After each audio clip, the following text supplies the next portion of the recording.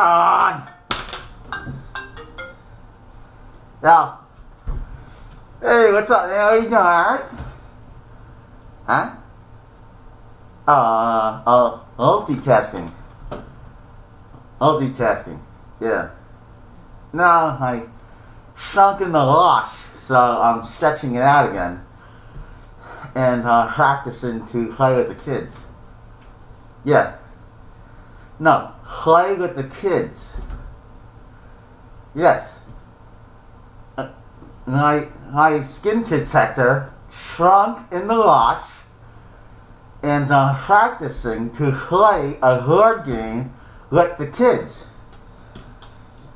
And I just lost on a $30 scratch off. Son of a bitch! Can't you understand that? Hold up. What I'm saying is, my face visor shrunk in the wash, and I'm trying to stretch it out again, and last night my kids kicked my ass in that mouth game. So I'm trying to like figure out how to play it. You couldn't understand me? Really? Alright, I gotta practice this better. By the way, I just lost on a $30 scratch off. I'm not buying these anymore. I'll call you later.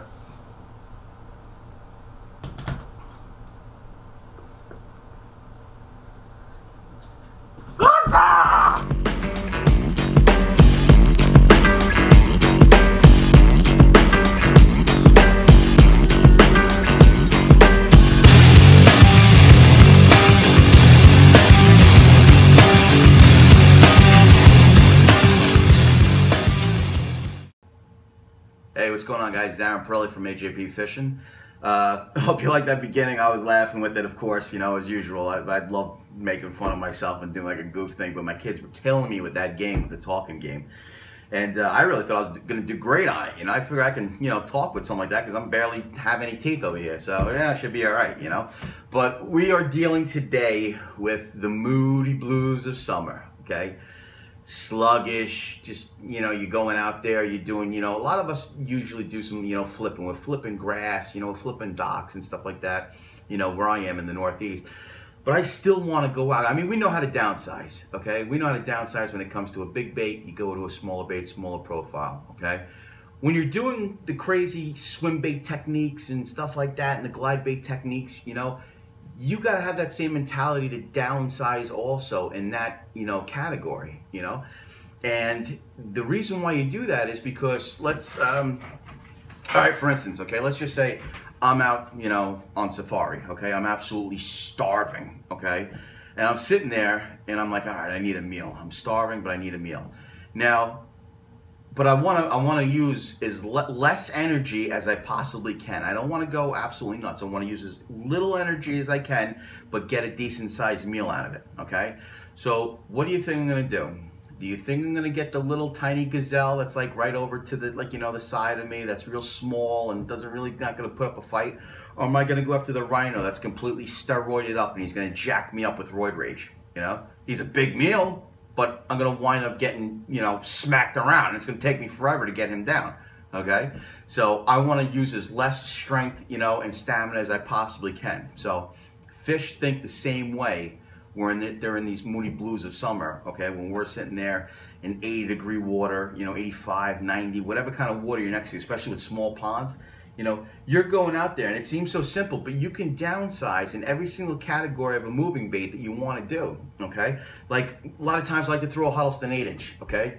When I throw a Huddleston 8-inch, yeah, that's great. But if they're not chasing something this big, they don't want something this big, they want something smaller, I'll downsize and I'll go to a 68. But even a 68 with that tail, that gives off even more thump, more vibration, okay? So I'll actually put this down also and just go to the standard 6-inch, okay? The standard 6-inch, very, very subtle tail. It'll do what you need to do, and you just slow yourself down. You know, you go painfully slow with your retrieves. Works 100 times better, you know? Let's say you're doing a moving bait, okay? I love throwing 130 size whopper ploppers. They're my favorite things ever to throw. I don't even like the new 110s, you know? The 130s I think are ideal, okay? And the 90s. If I know they're not gonna be coming to chase this and they're not gonna commit to something big, they wanna commit to something small, I will make the adjustment to go with a 90 size, okay? I mean, look at the size comparison, okay? That's a huge deal. And I like the white also. If you guys are gonna be out there in some of that deeper water, okay?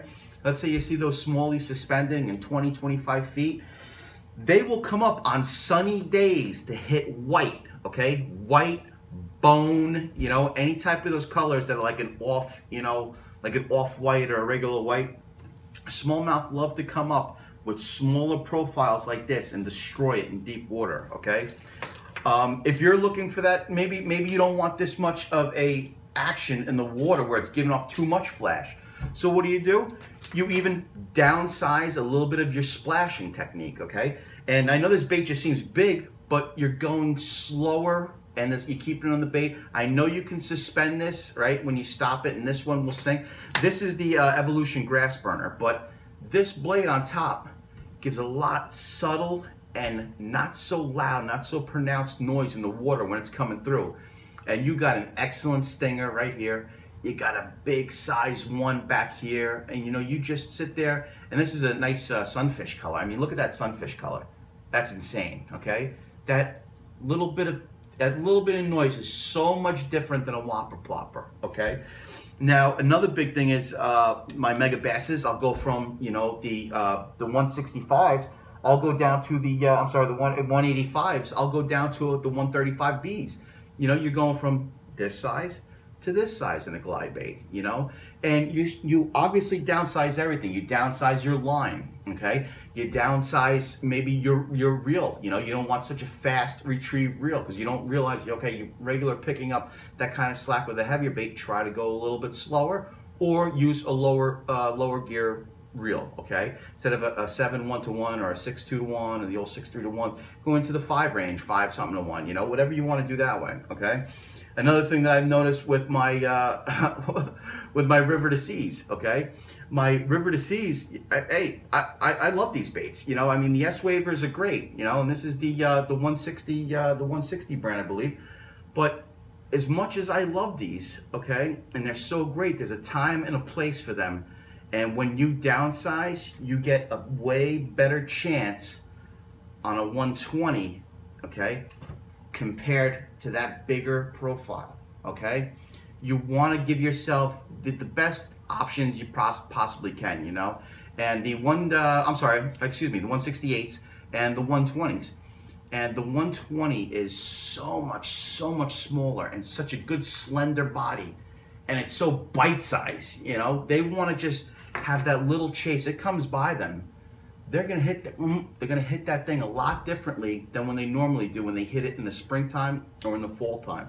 Because just like us, you know, we get out there spring and fall, what are we doing? We're waiting for ice off. We can't wait to go. We're all jacked up to get a fish. That's how the fish are, okay?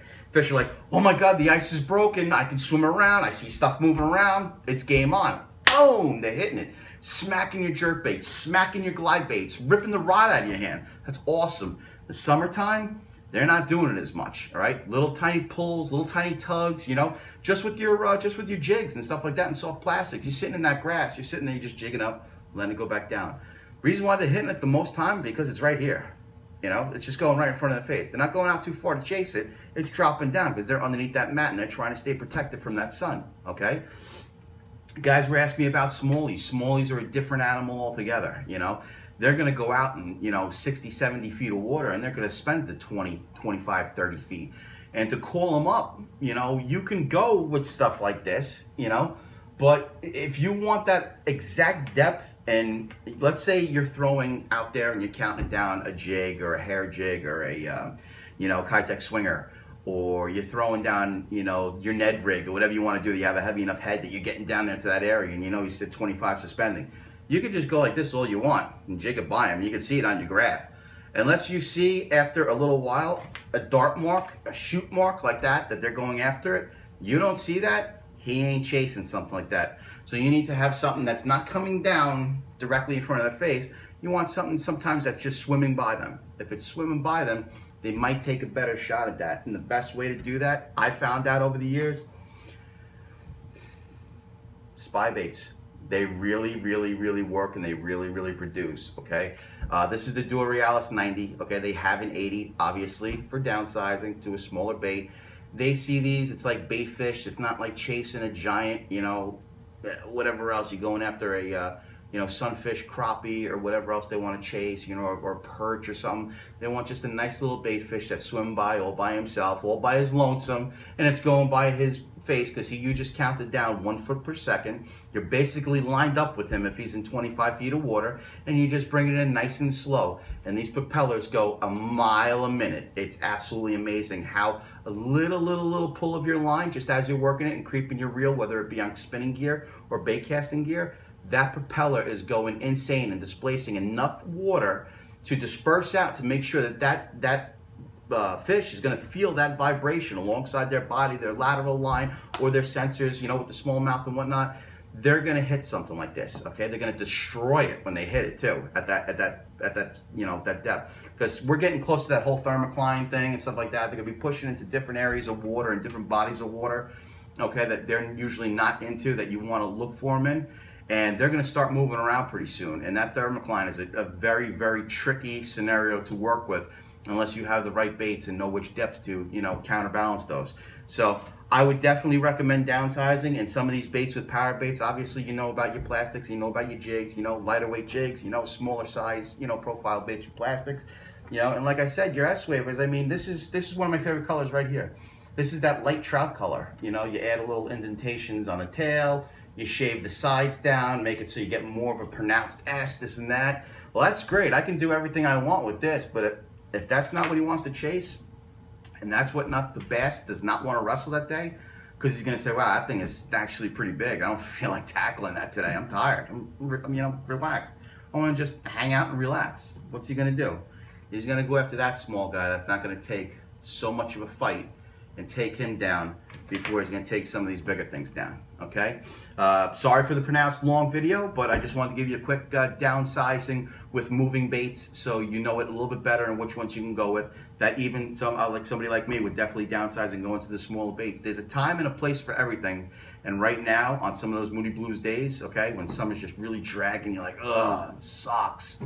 Try downsizing. It might be the key to your success, all right? So good luck on the water. Enjoy yourself. We'll see you soon, all right? Thanks. And maybe she just made a mistake, and I should give her a break. My heart'll ache either way.